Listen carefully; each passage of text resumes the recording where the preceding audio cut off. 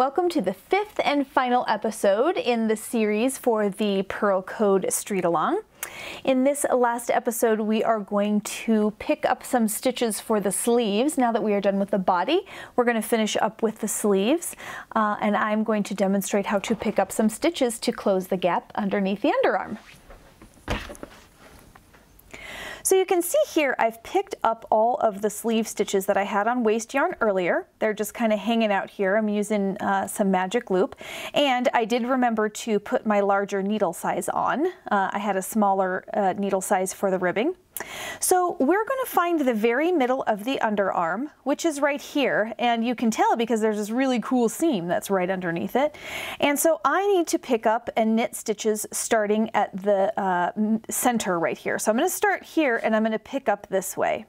So I need to pick up 8 stitches under here. So what I like to do is I'm going to take this needle here and I'm going to go under 2 strands, okay? So you never want to go under one strand. If you pull it, it will pull the other one tight, and you can see how this is making a really big hole right there. So we want to make sure and go under 2 strands, just like that.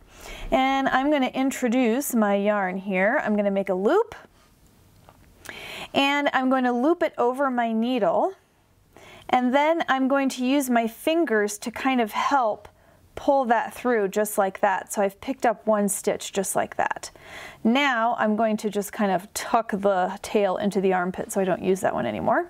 And then I'm going to go to the next one over and I'm going to do the same thing. So it's almost like I'm knitting just with 1 needle. It's kind of cool. So there's 2 and then 3. And you're just going to keep going in this manner, making sure you get under 2 strands of the yarn until you have the amount of stitches needed to close up that hole in the underarm.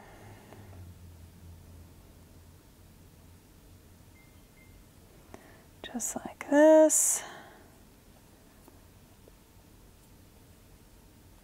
All right. Once you get the amount of stitches, you've picked up the right amount, now it's time to knit. So this needle is just kind of sitting over here waiting for us. So now that we've picked up, we're just going to simply knit across these.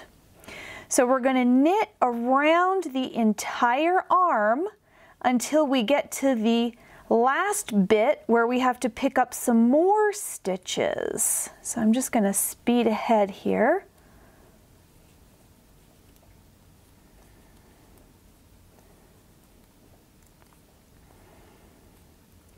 All right, I'm getting to the end of my sleeve stitches that I picked up from waste yarn right here. All right, so that's the last of my stitches. So you can see here's my sleeve.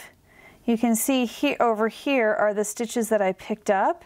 Here's my sleeve stitches, and then I have to pick up again going across this gap because I started here. Here's my tail from where I started picking up.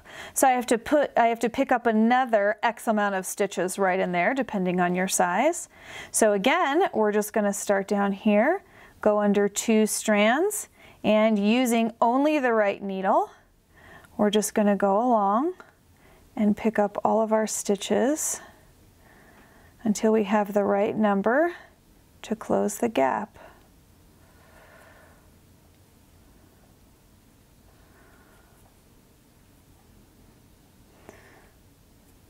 And that's it.